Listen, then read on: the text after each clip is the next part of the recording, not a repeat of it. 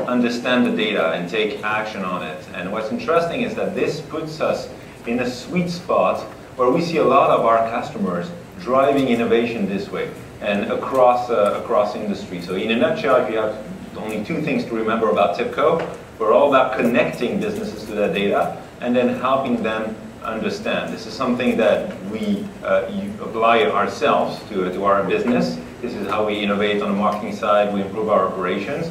And our role, our mission is really to empower businesses, especially with a digital business transformation, with those two things. And I think that's really, this is what we have in common with the Hive, the fact of just using data to drive innovation, find new models, and just try them. That's what we empower our customers to do. And that's why we're quite honored to have all of you here and the Hive having this meetup. So I don't want to take too much time. We'll have, if you're interested about what TIBCO does, want to know more, and I know you're interested in innovation, just wanted to say a few words about a conference that we're having in a month from now in Las Vegas called TIBCO Now, in which we're going to present a lot of those technologies, and most importantly, a lot of our customers are going to explain what they do. There's going to be a raffle at the end of this session where we'll be offering 5 tickets for this conference. It's going to take place May 17th to 19th in Las Vegas. And there's also going to be a raffle to win one Polaroid Cube camera. So that was just an introduction. Once again, we're very honored to have you here, and we're just looking forward to be inspired. So thank you very much.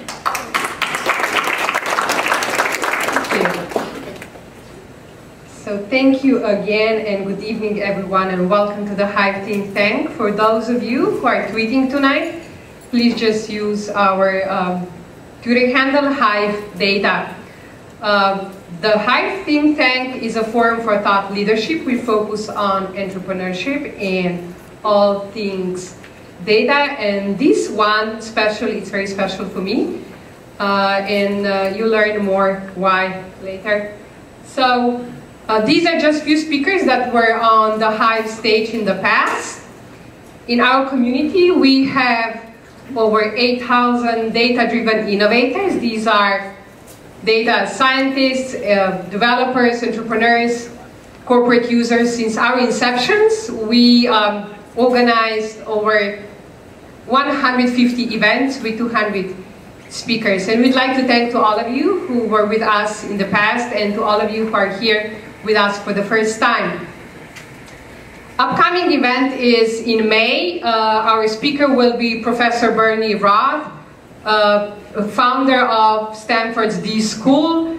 So if interested, please just sign up on our meetup page, the Hive Think Tank, through the link that you registered for this event, and hope to see you there. More about our events on our website and on our meetup page, the Hive Think Tank.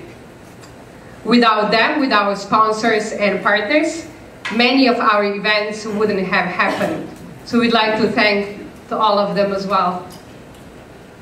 All the Hive Think Tank events are brought to you by the Hive. What the Hive is, more from founder and managing partner of the Hive, T.M. Ravi. Thank you, Sasha. So one proof point of our co-creation studio is the speaker that you're going to hear, Jure Leskovec. So together with Jure and a colleague of his, Lance, we started a company called Kosei that Pinterest ended up buying. And he'll talk more about what they're doing at Pinterest. So the Hive is a venture fund, but it is unique in the sense that we are a high-touch model. We work very closely with entrepreneurs to help them create companies, and we're very focused.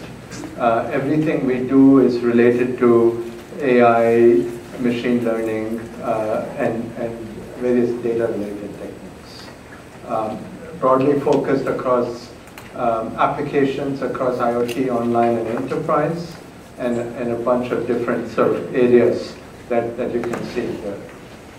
We are hiring, and so Neva is, and I see some people here from Neva. Neva is is a cognitive agent that helps kind of automate some front office functions like service and support. So if you're interested, we'd love to talk to you.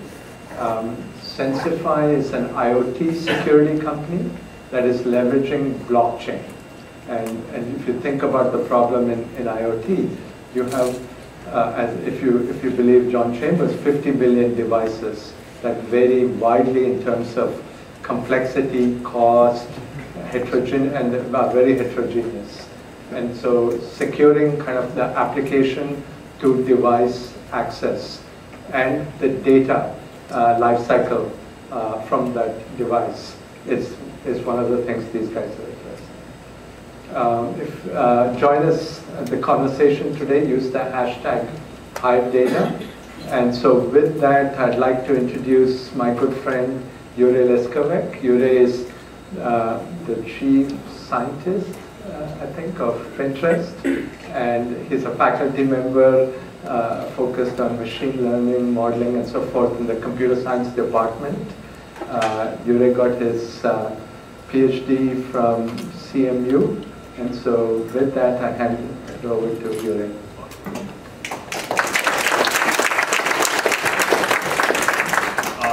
Great. I'm very happy to be here with you.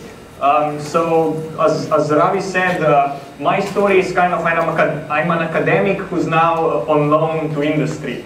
And my talk today will be about, I've been now working with Pinterest for a year and a half. I know how we do machine learning in academia, but I'm also kind of surprised, and I learn every day how machine learning is done in industry. And what I want to do with this talk today is I want to walk you through about some of the lessons learned about how do we build machine learning systems, how do we deploy them, how do we train them, and how do we kind of do these industrial applications of machine learning. So my talk kind of won't be technical, and I won't be talking about one particular problem, but rather I want to give some lessons learned about how machine learning is used at Pinterest and how our best practices that we are using in order to build, deploy, maintain machine learning solutions. Okay? Before I start, I want to give kind of a brief introduction about what Pinterest is, how it works, and how to think about it, so that it will be clearer where and what kind of machine learning problems we have. Right? So, the most important bit is that Pinterest is not a social network. Right? You should really think of Pinterest as a visual bookmarking or a content discovery service. Right? And on Pinterest, there are two types of objects. I'll give you examples later. There are pins that belong to collections. Collections are called boards, right? And users kind of go all over the web to collect these pins and organize them into boards. And once an object is inside Pinterest, when it's a pin, other users can discover it, and interesting kind of evolution of that content starts to happen. So this is an example of a pin. A pin is nothing else than a visual bookmark, if you think about it. It has an image, and it has a pointer, a URL to the target web page somewhere on the web. Of course, internally at Pinterest, we know much more about it. So for example, sometimes we would go and actually parse and crawl the target web page to extract the recipe for this particular healthy, good-looking dish. We would do things like that, right? We also allow users to curate or annotate these objects, pins, with various kinds of annotations. We know what boards these pins belong to. We also crawl the target web page to understand where that points on the web. And of course, we know kind of how people interact with this given object. But kind of the most important thing is it's a pin with an image and a target link plus some side information. This is kind of the fundamental object of Pinterest. And what users of Pinterest do is wherever on the web they are, they can basically go and save these pins onto the Pinterest platform. So whatever interesting people find on the web, they save it into Pinterest, which means that Pinterest is this like treasure of content that is heavily human curated, and things in there are really, really good. And then the idea is that as people make these bookmarks, they actually go do something about them. So usage of Pinterest is really kind of, people really plan their future using it. So it's all about people expecting children, people getting married, trying to get a new haircut, deciding where to go for a trip, what kind of shoes to buy, things like that, right? What to cook, what are the funny jokes, what movies have they seen, what whiskeys they like to drink, things like that, right? So it's all about finding these objects on the web and curating them for themselves so that they can kind of retrieve and do something with them later, right? So in this respect, Pinterest is a content discovery engine. And just to give an example, if I have a pin about, or think of it the following.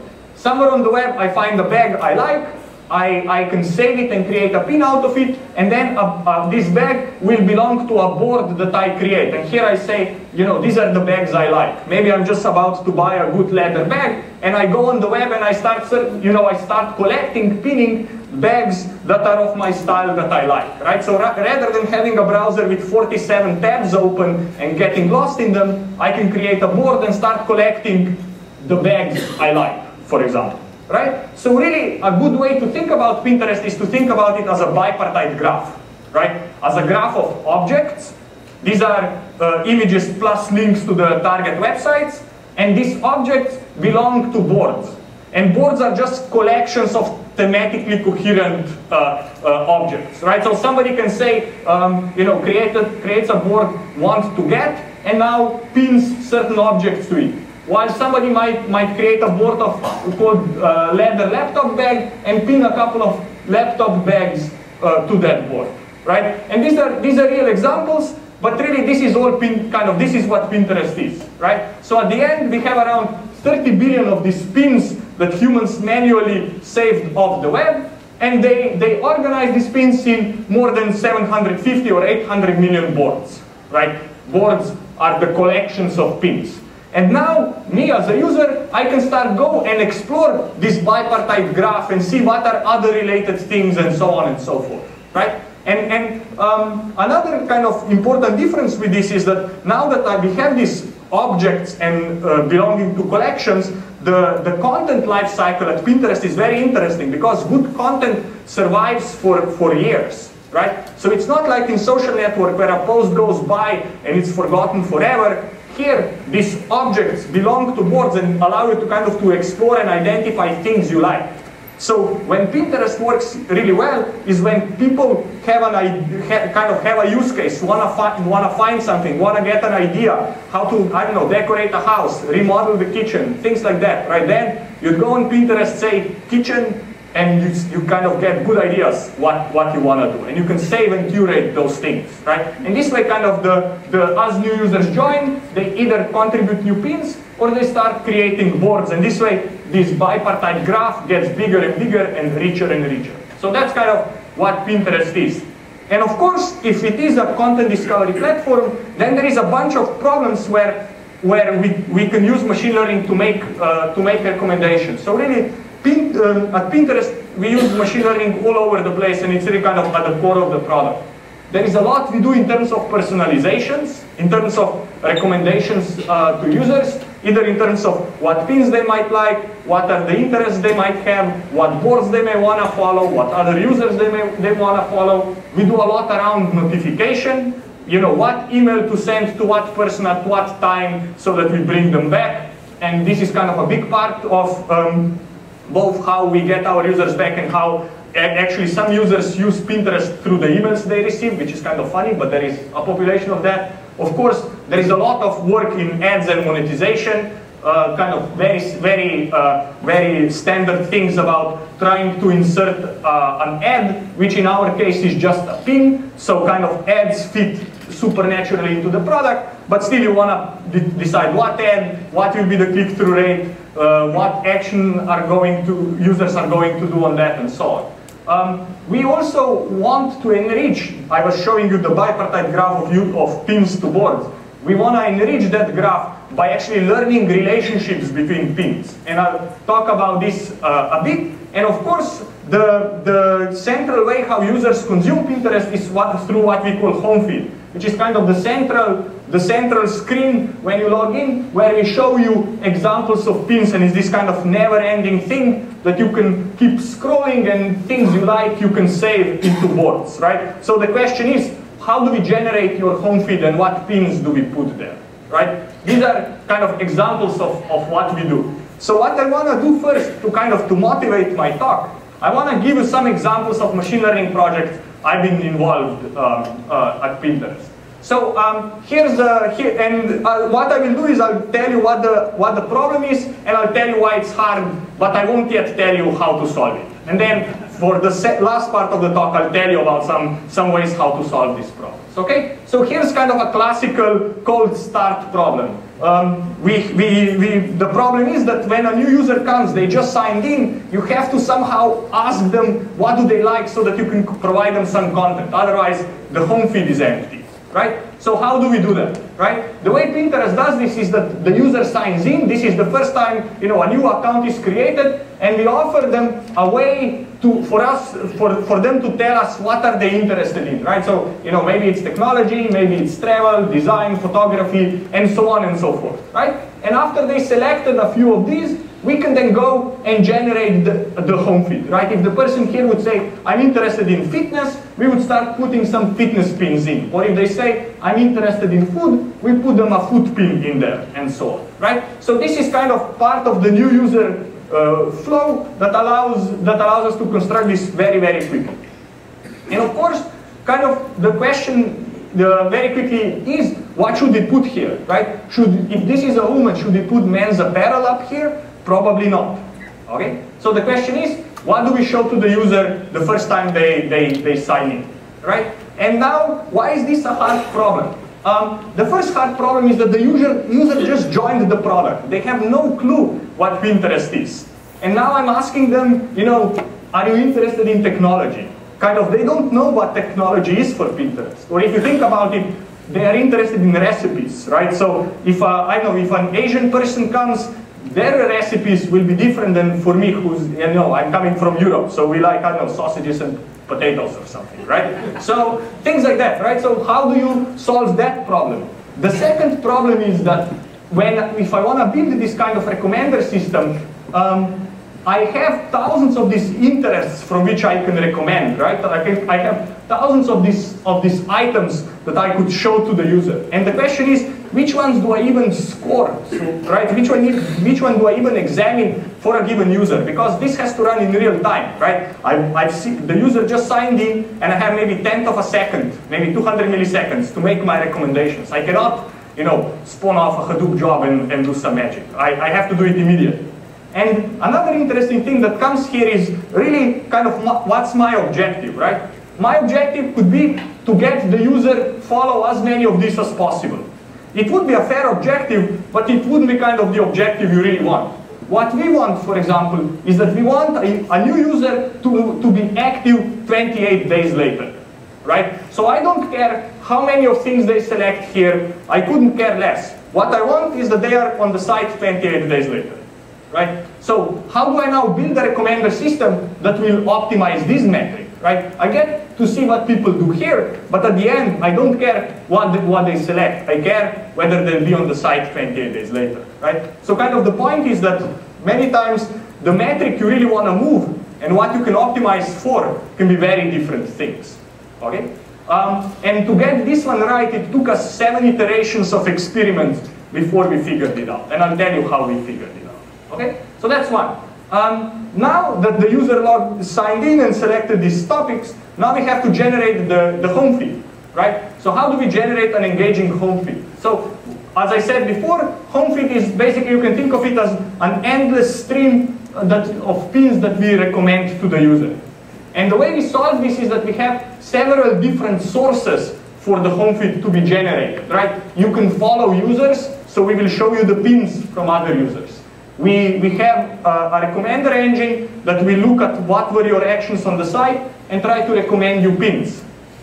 And at the beginning, right, I told you that we recommend these interests to people. So actually each of these interests or topics has its own flow of pins that also kind of provides sources of candidates for the home feed. right? But now the thing is that as we have these different content sources, we have to rank and blend all these pins together to produce the home feed. So the question here is, how do you do this, right? Like, for example, I might be following my friend, but I like their interest in baking, but I don't like their interest in fashion. So how do we learn that from that person we should only send me the baking pins, but no fashion pins or something? Okay. So what are important problems here? The first problem is, how do we even generate the candidate pins that we may want to show to a given user? Then the next question is, how do we score and rank those pins, right? We want to somehow score and rank them based on the relevancy. Another thing is, we need to decide how much of the pins from each of these different sources to bring together, to produce, to give it to the user. And the final thing that kind of is the biggest problem is that we have to do this for tens of millions of users per day. So we are serving billions of these pins per day, right? So really, the infrastructure really has to scale, right? Because all these pins in the home feed, they are basically recommended, scored, ordered by relevancy, by diversity, things like that. And I could actually show you, yes, I have it here. So this is one of our engineers who's interested in doors. Right? Right when they created the account, they said, I really like doors. So if you are a doors fanatic, you can enjoy different pictures of doors, right? But this engineer, this is not the only, the only interest of his or hers. They like different things. So what I'm trying to show here is, if we just rank the pins by the time they were created, things are very kind of monotonic. Right? Non-diverse. If we actually, when we apply our machine learning ranking model, there is still some pictures of doors, but there are other things like science fiction books and things like that this given engineer likes. So you see kind of a big difference between just sorting by time versus sorting by, or using machine learning to sort by diversity and trying to say, what are, out of all these candidate pins, what are the things that are most relevant to our given user. Okay? So this is another example of where we use machine learning. Another place where we use machine learning a lot is to try to allow people to explore Pinterest by clicking through it. And the way we allow people to do this is the following. Really, what we want to do is we want to create a network of how pins relate and fit together. Right? So we want to kind of discover relationships between pins. And one way to think about relationships is that I have a pin and I want to understand how it relates to other pins. And two basic types of relationships we can think about are what we call substitutes, right? That one bag can be substituted for another. Kind of, these are two, if you think about them like competing products. But then I can also have complementary relationship, right? A stylish bag goes well together with stylish glasses. And these are just not any kind of sunglasses, they're kind of men's sunglasses, right? So this would be the complementary pins in this respect, right? And we have a system that allows us to do and learn these kinds of relationships. And the way we expose this in the product is that for every pin, we show people a set of related pins or a set of substitute pins, right? So that, a sunset with a kayak and a river, here's another sunset with a kayak and a river, right? And, another kayak, maybe no sunset, a lake, sunset, and things like that, right? So we machine generate these pins for this given pin. Now, why is this a challenge? One challenge is that we have billions of these pins. So kind of at the system level issues, they are huge, right? So for every pin, you want to find a set of related pins. If you want to use some kind of ground truth machine learning based method to rank these guys here, then quickly you start asking, what is a good notion of an engagement for a user, right? Are there clicks? We know from kind of the search engine literature that people like to click on things on top and things at the bottom are never clicked. So the question becomes, how do you even create ground truth labels out of such biased data? And then, as I will talk more later, you always have this problem that that you want to have metrics that are good in your offline evaluation. When you are building the model, you want to be able to measure how good it is, not just build something and deploy and see whether it works, right? So you want kind of good offline metrics. And for this, it's not clear what's a good offline metric. One option would be to actually go hire humans to tell you, does this substitute that versus does this substitute that, right? But again, that's expensive and slow, and we don't have time to do all that. Okay? So moving on across the project. Here's kind of one that is simple at the surface, but becomes very interesting. So the question here is, I told you before that the user comes and selects what they are interested in. Now for every of these interests, I want to decide what pins should belong to that interest. So I can give them like an endless flow of pins. So this means, to what interest does a given pin belong to? So what I want to do is, I want to look at the pin and decide, is this about women's fashion, is it about food and drink, or is it about geek, right? And I would in some sense like to classify this pin into one of the categories or one of the classes, okay? So what I want to do is I want to build a black box that will take a look at the pin and will decide which of these interests or topics should it belong to. And the simple way to think about this is that this is maybe 1,000, 5,000, 10,000 class classification problem, right? So very simple from stating the problem. Solving it is very hard.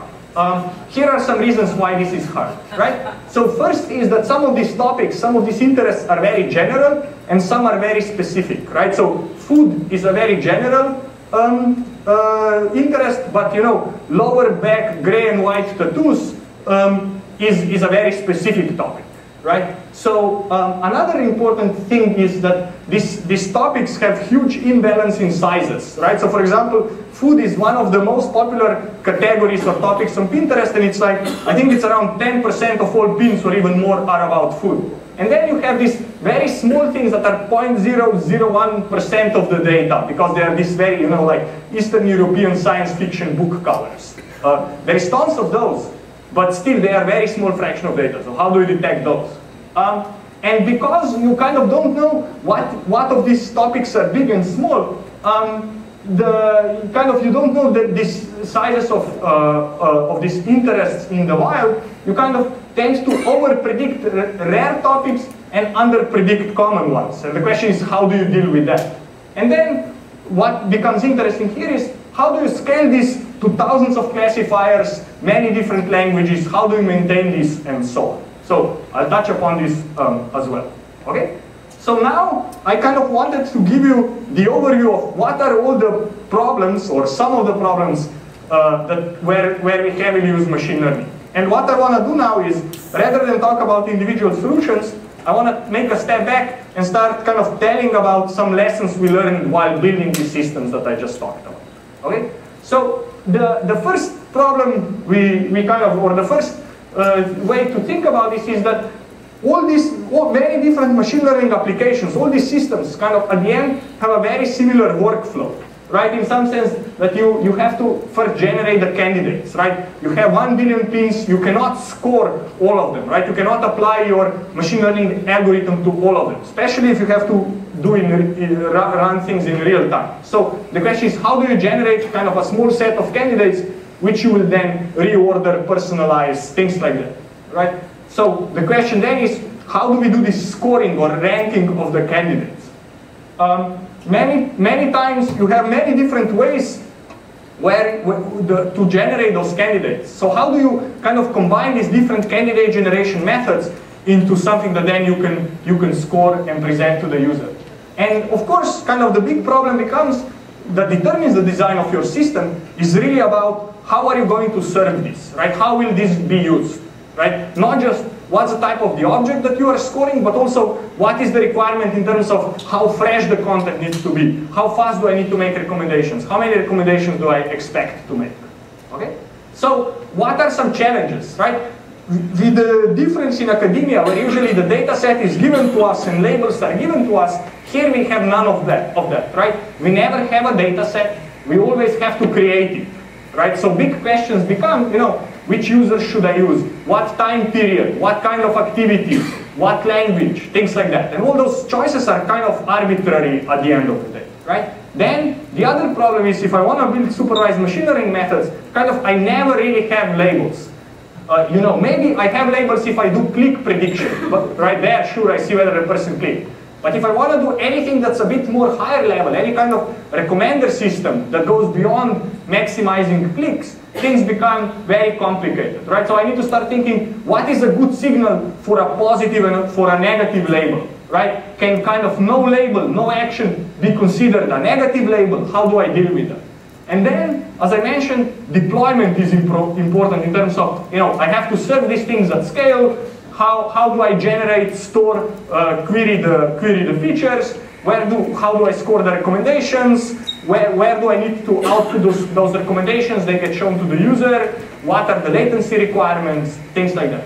Okay? So here are the three things I think are important when building these kinds of systems. Right? So the first one is you kind of really have to very, very hardly think about your data. Like you generate the data. So what will your data be? The other thing you learn is that more is always better. Okay? So maybe not in everything in life more is better, but with data, more is always better. Right? So in some sense, what this means is that, but you cannot be just greedy and say, I'll wait half a year and I'll get everything. Right? You cannot. So kind of the point is, you need to kind of try to do as much as you can, get as much as you can, but be also kind of as fast and as lean as possible, because you will fail many times, right? So balancing doing a lot, but doing it quickly is kind of an important part. And then the last part that is also important is really thinking hard about evaluation. How do you measure success of your system? And when I say measure success, I don't only mean measure success through an A/B test. That is fine, but usually A/B tests takes weeks before you get something out. But you want to iterate on an hourly basis. So how can you measure your success offline? Meaning some offline metrics that will correlate well with your online metrics. Okay? So those are three things. So now I want to go through each one of those, talk more about them, and give you some examples of things that we learn on the way. Right? So the first thing is kind of really knowing your data. And in some sense, what this means is there is no objective way when you create a data set, right? It's all kind of gut-driven. And the data set creation is usually the first step, and it's kind of the most important step. Because the way you will create your data set, that will determine how good your offline metrics are, what are the biases in the data, things like that, right? So it's an immensely important step, but it's also very, very hard to do.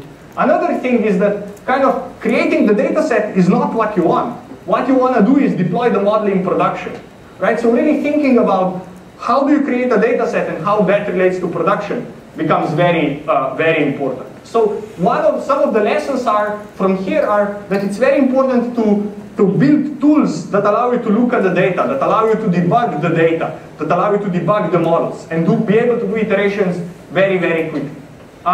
And of course, kind of the important step is to try to build as much intuition about the domain you are trying to model as possible.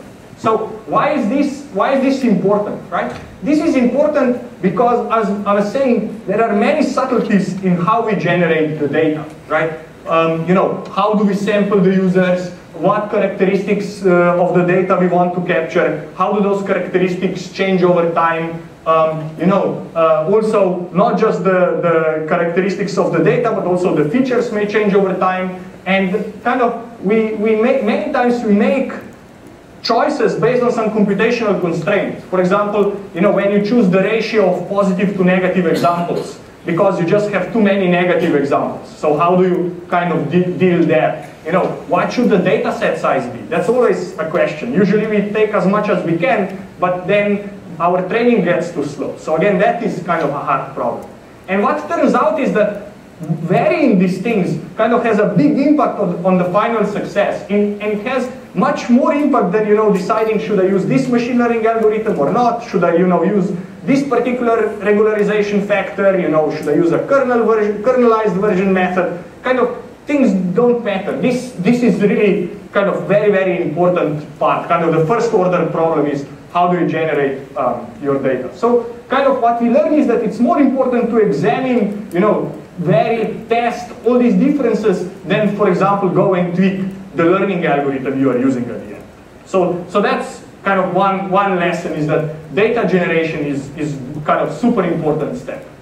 Another thing that quickly becomes is, I mentioned before, is I don't care about generating the data. I want my model to work when I deploy it, right? So really, what this means is that when you put things in production, everything kind of goes exactly differently what you have hoped for, kind of, right? So what I mean is, you really need to think about, is it the data set that I created, does that match my production? What will happen in production? And right, will the way the model will be used in production, does that match the way I train the model? Does it match how I evaluate the model, right? These things are super important, right? So it's very important to be able to deal with, for example, missing data, right? When we generate the data, we usually say, oh, I'll only take people who have at least 5 clicks, right? But then when the thing is in production, you have people that haven't clicked anything, right? Or you only say, I'll only take objects that have enough features. In reality, not all objects have enough features, right? So these kinds of things can really trip you over. So it's important to think about, how do I deal with missing data?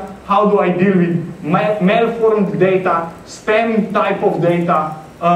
And all these systems that we deploy at the end have to work in these real life scenarios, right? And you know, things get even worse because the upstream services may go down, but the system should still be able to provide some reasonable responses, right? So kind of defining fallback behaviors when something doesn't go the way you hope is very important, because no answer or failure is kind of, you cannot afford that, right? And then thinking about this offline and online consistency is very important. So kind of, what do I mean by that is that the offline data that you use to train the model kind of has to match how will you run your systems online. And I'll give you an example in a slide, right? And then we actually invest quite heavily in terms of monitoring, measurement, deployment, and kind of debugging of the systems.